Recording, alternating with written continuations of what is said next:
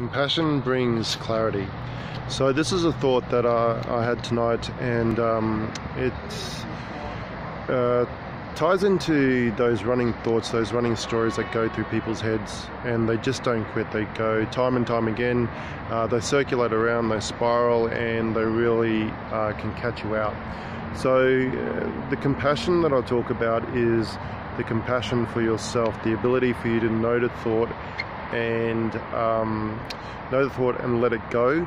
And if you have a thought, and that thought might be crazy, you might think it's like a bad thought, or a thought that's not in line with your character, rather than punishing yourself for it or getting caught up in a spiral with it, giving yourself some compassion and allowing it to just be just a thought, just a story.